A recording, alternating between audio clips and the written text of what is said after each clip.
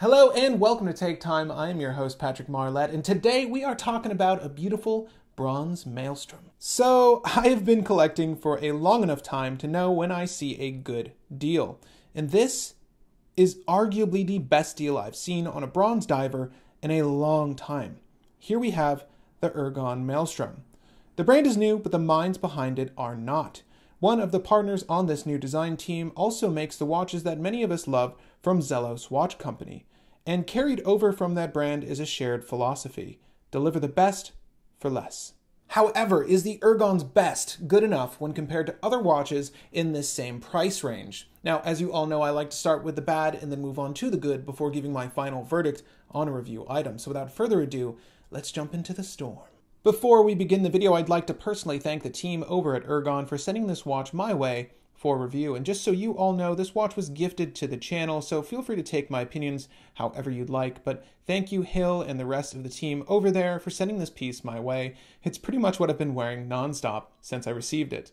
Now, while we're down here, the case measures 40 millimeters in diameter. It is 47 millimeters from lug end to lug end, and is roughly 13 millimeters thick to the top of that sapphire crystal. It also features 20 millimeter lug widths. The 300 meter water resistant case of the Ergon Maelstrom is made out of CUSN8 bronze, so of course expect this to patina over time. And on the back we have a stainless steel case back housing a Sellita SW-200. There are 3 versions of the Ergon Maelstrom to choose from. We of course have the asphalt black in today, though you can pick this up in either green or blue as well. Now, while those will come with a 120 click solid bronze bezel, this has a color match bezel insert that is made out of ceramic and features lume in all of those indicators.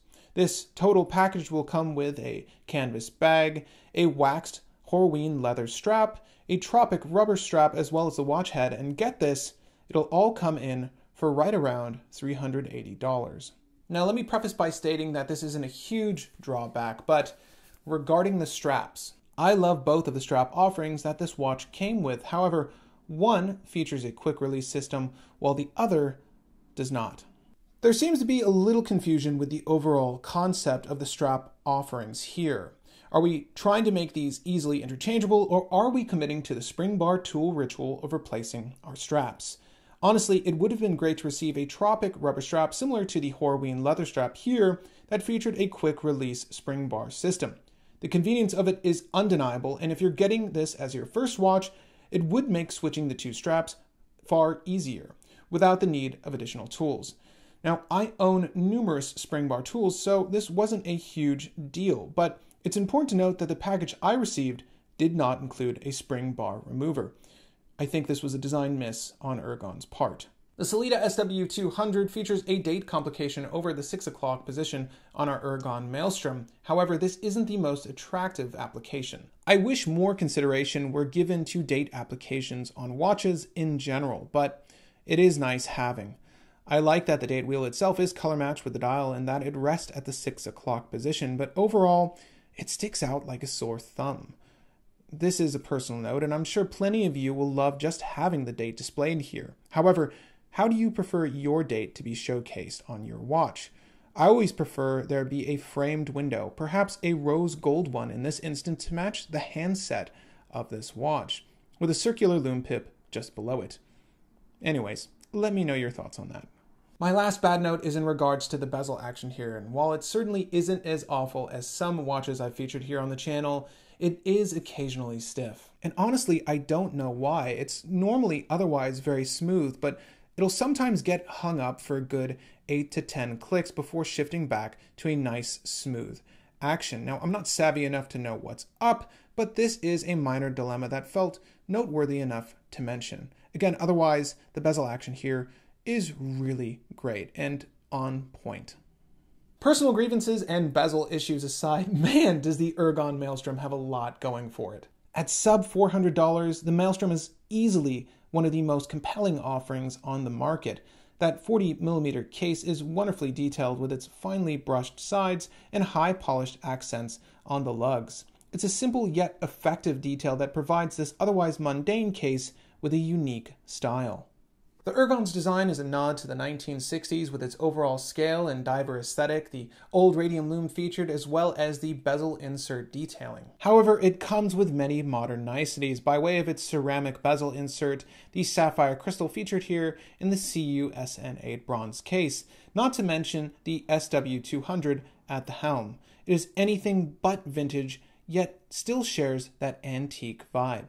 The asphalt black dial takes on both those descriptions well. This is the only model of the three to feature a textured dial, with its surface similar to that of asphalt in black. This colorway couldn't get any more literal. It's something that not only sets it apart from its siblings, but makes it a unique offering in its own right. The black dial variant is easily my favorite and far and away the best for pairing with accessories. That neutral bronze and black coloration ensures that virtually any strap thrown on the watch will look good once paired. But the best thing about this watch isn't its wearability or its classic charm, which it has in abundance.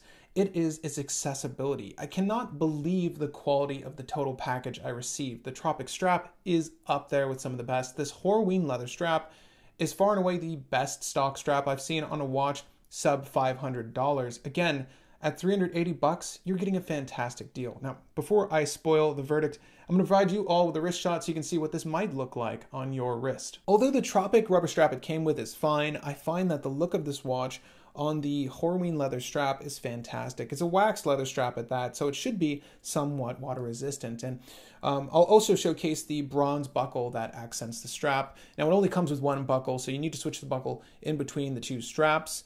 That's fair, I suppose, under 400, but it would have been nice if both came with a buckle. Anyways, here is the Ergon Maelstrom on a 7¼ inch wrist for all of your admirers, and when you are going to admire it, it's going to look a little something like this. And there is the Maelstrom on a 7¼ inch wrist. The scale is really perfection, and the look of this watch is just fantastic. Honestly, that black insert sometimes comes off looking a little brown in certain lights, but I actually really like that. As a matter of fact, I kind of wish that that insert was just a dark brown instead. It would match the watch really well, but as it stands, great work overall. The loom is so-so. I think the loom is fine on this watch. It isn't the best I've seen in this price category. However, it does the job. It's bright enough for you to see the watch in the dark. So bear that in mind if you're going to go deep diving, if you're going 300 meters under the water anytime soon. I'm not sure this is the most reliable loom for that, but at least know your watch can handle it. If you are into the bang for buck that micro brands offer, look no further. Bronze is one of the fastest growing trends in the watch industry right now, and more brands are hopping aboard the hype train. Ergon's first offering being made of bronze is reflective of that. This could easily be done in steel, titanium, or any other crazy material that the minds at Ergon dream up and be just as marketable. Again, a 300-meter diver with a Sellita SW-200 is really hard to argue with at sub $400. Now, I don't usually harp on about specs, but this is offering what a lot of modern consumers like. If you wanted a watch with sapphire, ceramic, high-grade bronze, and a dependable movement, this is it. If you found this video enlightening or in the least entertaining, feel free to hit that like button. It looks a whole heck of a lot like this guy. If you have friends, forums, or groups that are interested in picking up the Ergon Maelstrom, well, feel free to share this video with them first so they can get another consumer's opinion on the brand's first offering. Also, if you are new to the channel, well, welcome. I do videos like this 2 or more times a week, so if watch content is your thing, feel free to slam that subscribe button, and while you're down there, you can hit the little bell icon just next to that to be alerted as to when my videos air. Again, my name is Patrick Marlett, and thank you for the time.